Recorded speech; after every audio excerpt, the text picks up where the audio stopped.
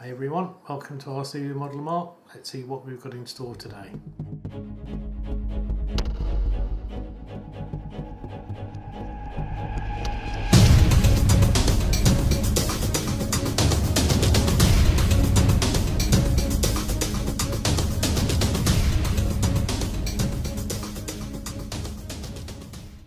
Hi everyone, Model Mark here again. Today, a little bit different. Got a package come in. This is actually a free trial from Banggood. They've been kind enough. I was lucky enough to win the free trial offer that comes under the VIP section. So let's have a look, see what it is. Okay, so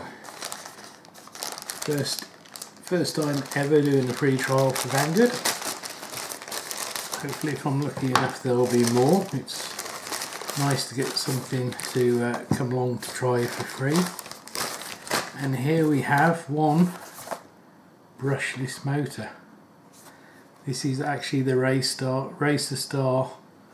motor that's the equivalent and fits in the Phoenix 2400. So perfect with what I've been doing recently with all the Phoenix work. I'll have this as an optional motor to go into the Phoenix. So usual box, nice and easy, long life Japanese NMB ball bearings, efficient Japanese Kawasaki stator steel, rare earth magnets, all sorts of stuff. So let's open it up, and here we go. So first off, prop adapter. I'm told that these work really well on a 12x8 folding prop, certainly on the Phoenix. I've got a 12.6 in at the moment, so I'll be able to try it with that. Okay, this is what we've got in the shaft here. I'll just check the overall length of that. So that's 41.5 millimeters. And it's got a 5.5 millimeter diameter shaft. I'm pretty sure that's the same as the Phoenix motor. So let's stretch it out. This one is an 850 kilowatt engine.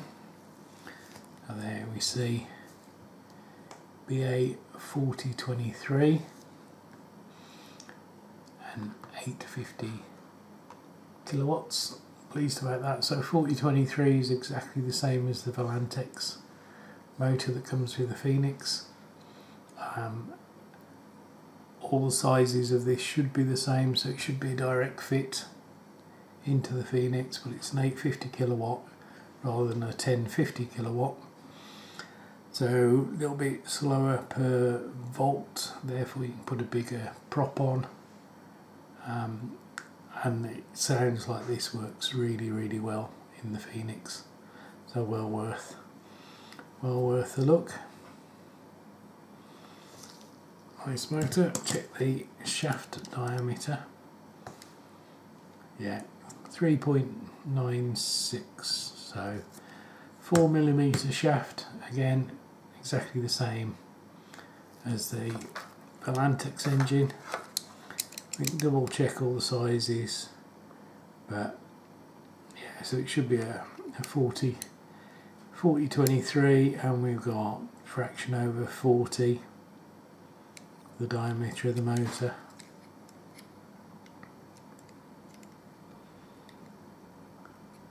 Don't know where they're taking the 23 from, but it's not that big. The main case in there is 20. Sure they can come up with something. And the mounting, just to be sure it's the same as Phoenix, 28.8 with a hole centre of 19.5, fraction under 19 maybe, but it certainly looks exactly the same as the Phoenix engine. It's just lovely bright red colour. It's got the connectors on to go to your ESC. Really smart looking motor. and we see on it Racerstar as the manufacturer. So these are on Banggood. Available is both the 850 and the 1050 in the Racerstar version. I'll put links at the bottom for you, usual affiliate links with Banggood. The 850, currently on the date of this video, is showing in stock, and it's on sale at £17.76, that's GB pounds, and for shipping to the UK is 40p. The 1050 is exactly the same price with 43p shipping. So the 1050 is 3p more shipping than the 850 for whatever reason. And that's the usual Banggood Express, so it's usually about 10 days. I say 8 to 12, but it is usually 10. So really good shipping. And this has come pretty quick. As I say, this was in the offer where you say you'd like to win a free trial.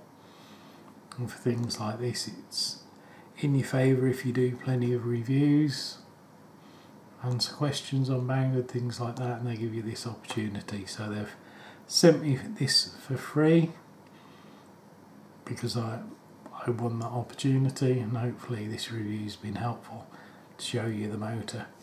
Certainly in most cases I would expect people would want to use this in the Phoenix models, particularly the 2400. Mine's coming on really well now, it's pretty much finished and ready to go. It's well set up. What I'm currently working on at the moment, just for a little sneak peek, is this. This is the bottom half of the box. It's about to have the top go on.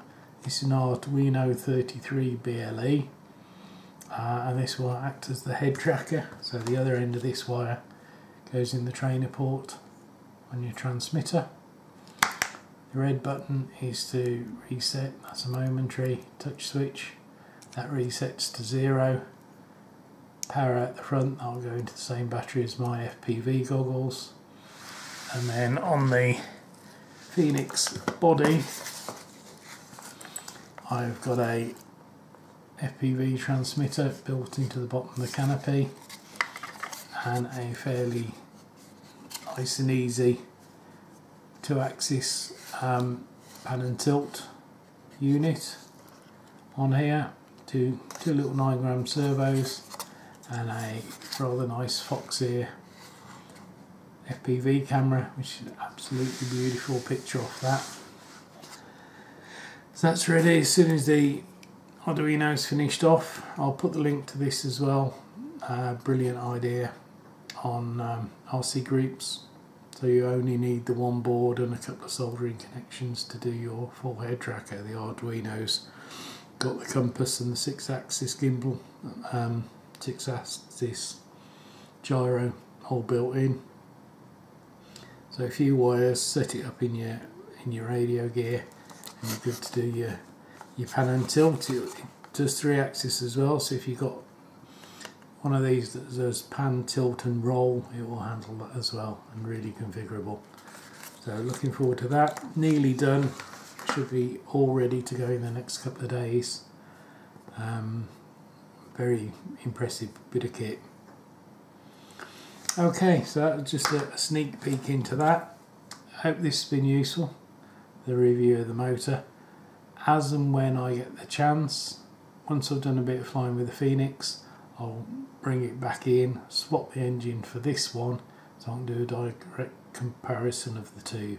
But for now, it's pretty clear it's the same size, it's going to fit perfectly. Just need a slightly larger prop, so I'll get a 12/8 prop in for this, try it with that, and it should do great. Okay, so there you go. I hope that's been useful. Links for everything at the bottom. Don't forget to like and subscribe, and I'll see you next time. Bye bye.